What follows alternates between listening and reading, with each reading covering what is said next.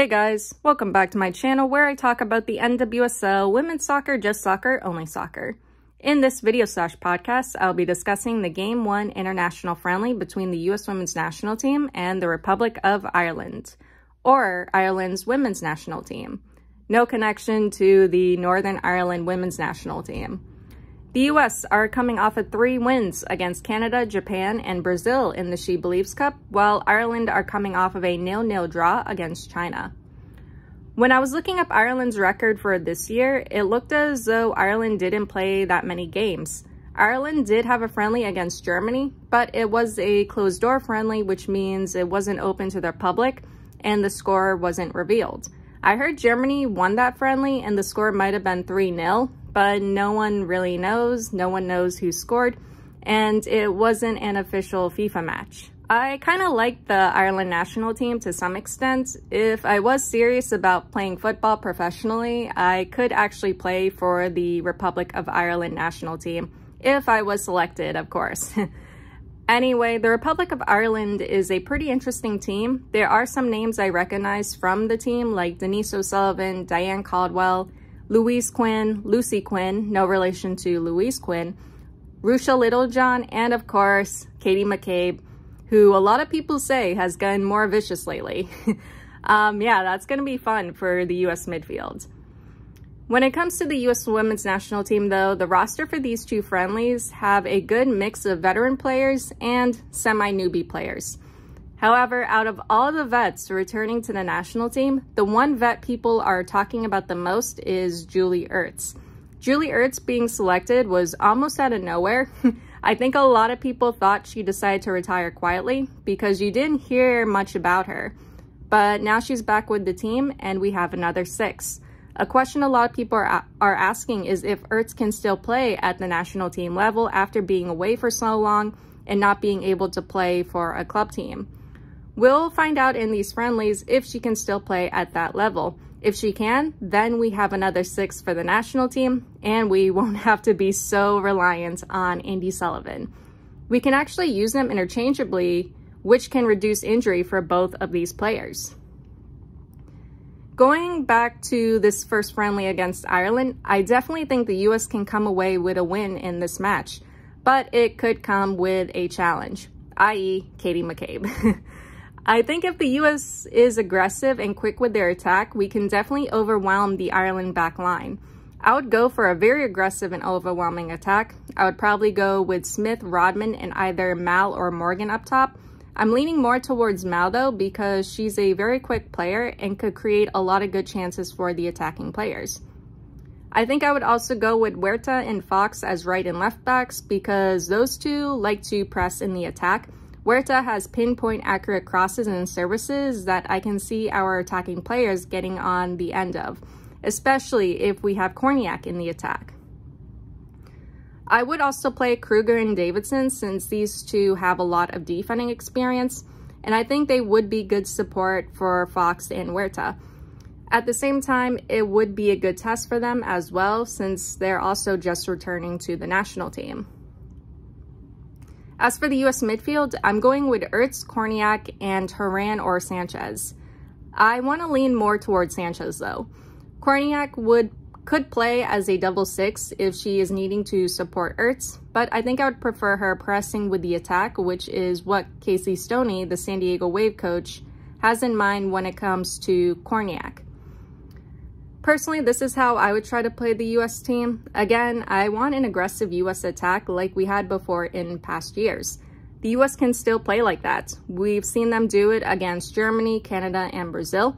Of course, we need to be able to connect in the attack and midfield and between attacking players. Connection in that final third is essential, but we should be able to do so, or we should be able to do it if we can maintain our attack and overwhelm Ireland. Now, let's get into the lineup for this match. All right, so the lineup. 4-3-3, we have Alyssa Nair in the goal. For defenders, Becky Sauerbrunn, Crystal Dunn, Emily Fox, and Naomi Girma. In the midfield, we have Lindsay Horan, Rose Lavelle, and Andi Sullivan. And in the attack, we have Mel Swanson, or Pew, Alex Morgan, and Sophia Smith. And here are the substitutes. Little disappointed Kruger and Davidson aren't playing in this one, but maybe we'll see them in Game 2. The rest of the lineup looks all right. We'll definitely be able to maintain a quick and aggressive attack, especially with Mal, Morgan, and Smith up top. These three tend to connect pretty well, and like I said, that connection in the final third is going to be important. I'm very interested in the midfield though, and how Sullivan and Lavelle will do going up against Katie McCabe. Horan has faced McCabe before in the Champions League when Lyon faced Arsenal. I'm not sure if Lavelle has when she played for Manchester City, and I think this is the first time Andy will be meeting Katie McCabe. That midfield battle between Sullivan and McCabe is going to be fun to watch because I've noticed a few times with Andy, if she gets knocked around enough, she'll have a go at you. I think our midfield should be able to keep possession well enough in this one. Backline looks good as well. If the US can keep control and possession, this could be a chill game for the backline, and Fox, Garma, or Dan will be able to press with the attack. Anyway, let's get into the first half. All right, so the first half, we are off. We are in a 4-3-3. Ireland is, I think, in a 3-5-2. Yeah, that's interesting. That's actually my favorite formation. Not as a goalkeeper, though, but I do like 3-5-2. Anyway, 1 minute. Fox plays it up, taken away. Ireland on the attack, plays it up, goes out of play. Ball thrown into the US box, kicked away. 2 minutes. Ireland corner kick, headed over by Louise Quinn. Yeah, watch out for those and watch out for her. Louise Quinn, she's pretty tall and is most likely going to be Ireland's target for headers. 3 minutes, long ball to the Ireland box, kicked away. Ball to the US box, kicked away. Ireland foul, US ball. 4 minutes, Germa sends it up, headed away. Horan up to Morgan, being to it by the keeper. 5 minutes, long ball to the US box, recovered by the US. 6 minutes, Germa plays it up. Ireland intercepts. Lavelle has a shin-to-shin collision. She's okay. 7 minutes, ball to the Ireland side for Morgan, defended away. Some good footwork by Smith. 8 minutes, Dunn sends it into the Ireland box. Smith almost gets a foot on it, but it goes out. 9 minutes, McCabe fouls Fox. US free kick outside. Lavelle sends it in, kicked away. Horan down in the box after a collision. No foul. Yeah, I didn't think it was either. 11 minutes, ball up to Mal, loses it. Horan plays it into the box, kicked away. 12 minutes, McCabe takes the ball off Smith. That was kind of awesome. Sullivan blocks off McCabe. McCabe down after getting caught by Sullivan. Trainer's out to check on her. She's okay and is coming back in. 14 minutes, Lavelle touch, kicked away. Ireland on the attack. Ireland cross, played into the US box, kicked away. Ireland foul, US ball. 15 minutes, ball up to Mal, kicked away. 16 minutes, US corner kick, short. Why? Ball sent in, kicked away. US corner kick, don't do it short. Either way, it was still headed away. 17 minutes, Smith dancing through defenders, runs into the box, ball goes to the keeper. Yeah, I think she needed a little more support there. Some good defending by Fox. 18 minutes, Ireland corner kick. Quinn header attempt, kicked away. Cleared. Ireland attempt, saved by Nair. 20th minute, Smith plays it in. Who was that too? That went right to the Irish defenders. US cross save. Mal plays it into the box, but runs into Caldwell. 21 minutes, ball sent back to the Ireland keeper, kicked away. 22 minutes, US foul, Ireland ball. Ireland cross, awkward block by Nair. Ireland attempt ×3, block ×3, then cleared. And also good defending by Germa and Sauerbrunn. 23 minutes, Mal making a run, ball in the Ireland box, keeper saves. But Mal looks to have collided with the keeper's knee or thigh. Mal down, trainer's out to check on her. That's not good. I'm still wondering, did she take the knock to her head? Trainer is touching her neck area. Maybe collarbone? She's up.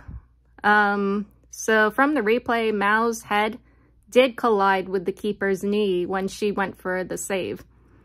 I think Mal is going to continue. Not sure if I would risk that for a friendly, because once again, these are just friendlies. Not sure if I would want a player to risk that. That was a really hard hit to her head. And it was the keeper's knee, of all things. 28 minutes, game starts up again, and Mal is back in. 29 minutes, Ireland cross, headed away. Smith making a run. Smith fouled, grabbed, yellow card for Ireland's Mannion. Sorry if I mispronounced that. 30th minute, ball in the Ireland box. Morgan kicks it out. I don't think she could turn, so that's why she kind of kicked it out. 31 minutes, ball in the box for Smith. Smith attempt blocked by Quinn. 32 minutes, U.S. corner kick kicked away. U.S. corner kick, Horan heads it wide. 33 minutes, U.S. cross, nothing from it. U.S. still with the ball. Fox running into the box, cut off. Ball guided back to the keeper. The fact that the U.S. is playing with 3 defenders against the U.S. is impressive. They're handling things really well. 35 minutes, Smith attempts, saved by the keeper. 36 minutes, Smith to Horan. Horan slips, loses it. Sullivan to Fox. Fox attempt from outside the D, scores. U.S. 1-0.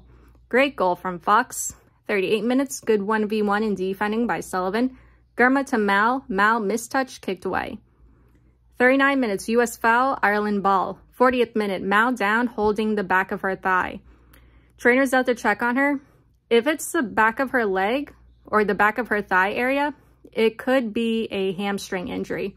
I actually don't know. I can't tell if she grabbed the back of her thigh or her knee.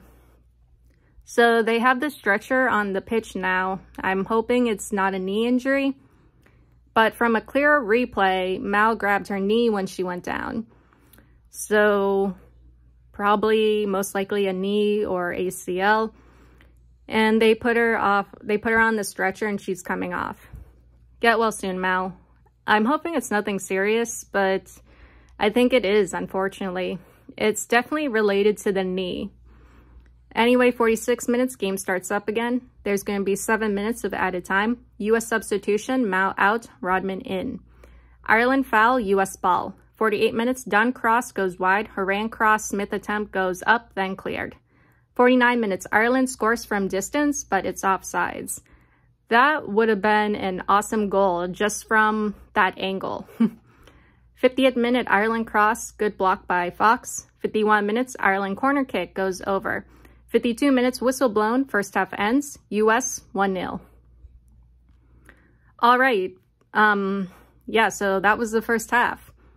Good first half, I guess. It's sad what happened with Mal, though. It definitely looks like a knee-related injury, which, if it is, means Mal would be out for the rest of the NWSL season / the rest of the year. Hopefully she's okay. Mal is a very important player to the U.S. team and our attack. We do still have Rodman, which is good, but I always like that attacking combination of Mal, Smith, and Rodman, since these are quick-moving players and they can drive the attack forward.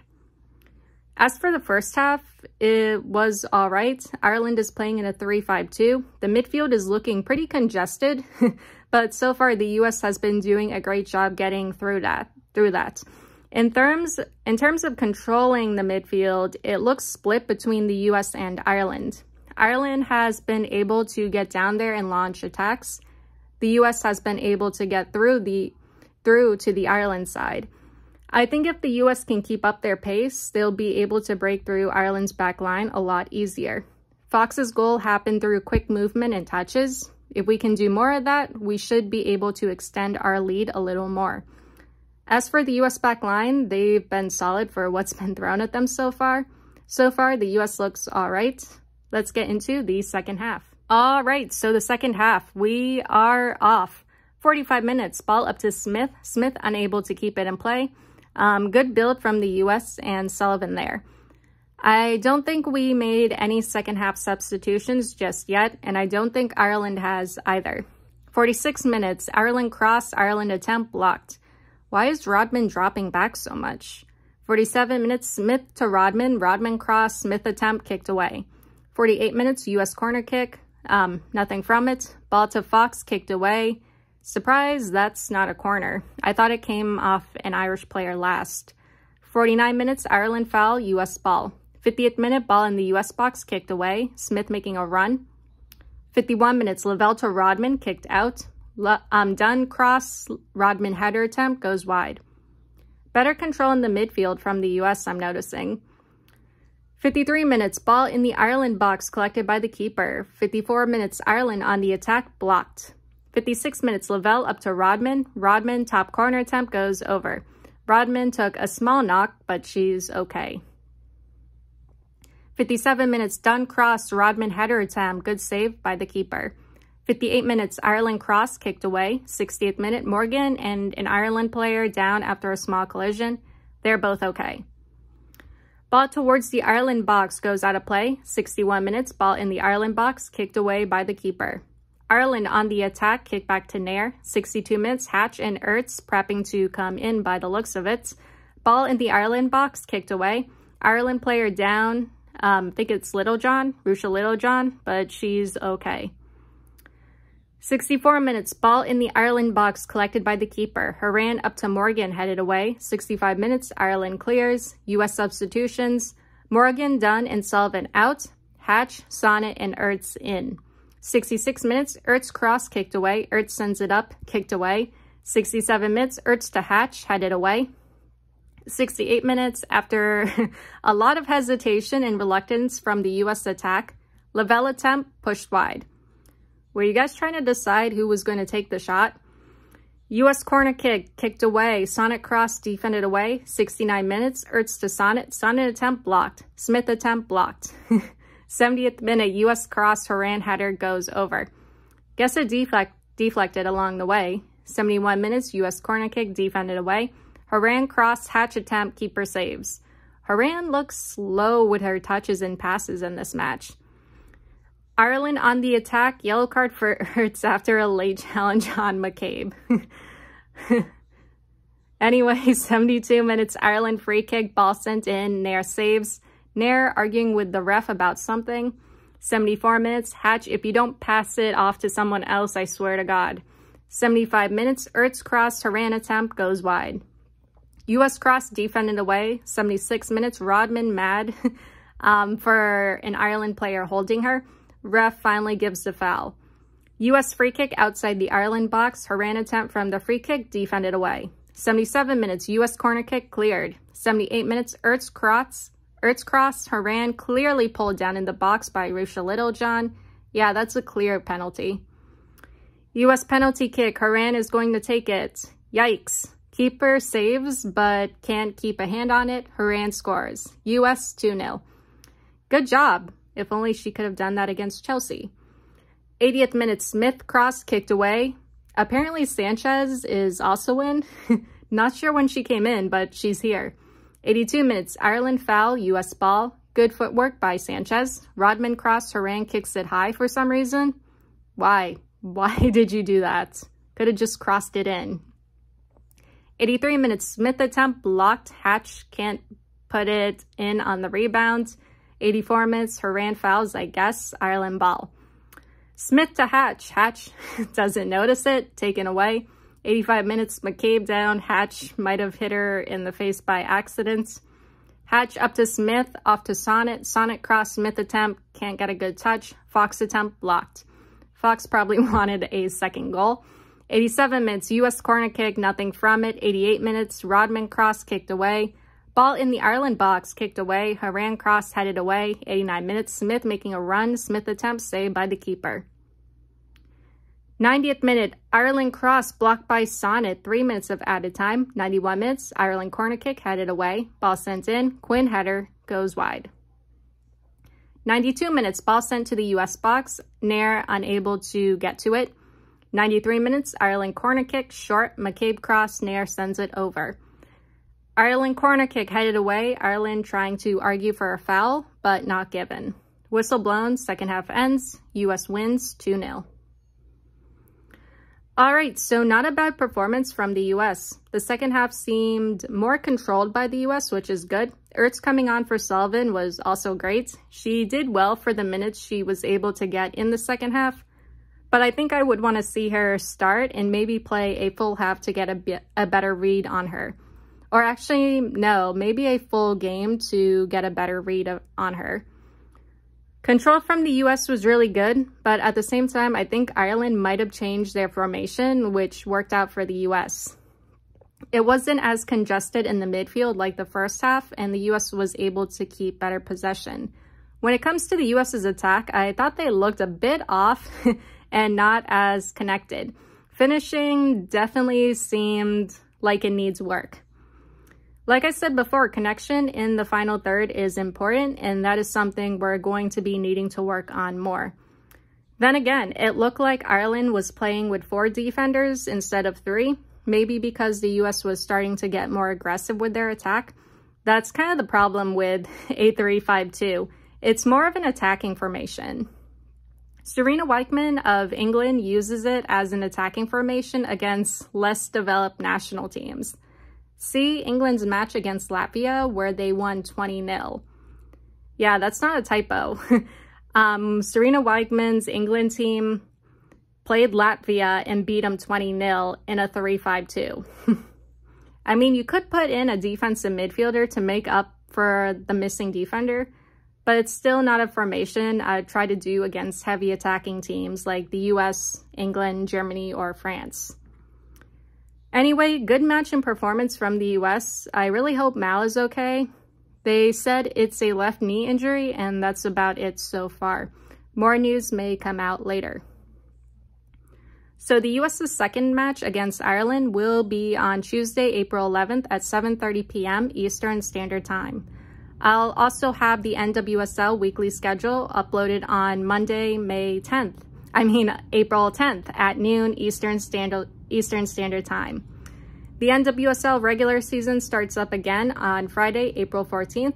That is all I have for you guys today or tonight, and I'll see you all in the next one. Later.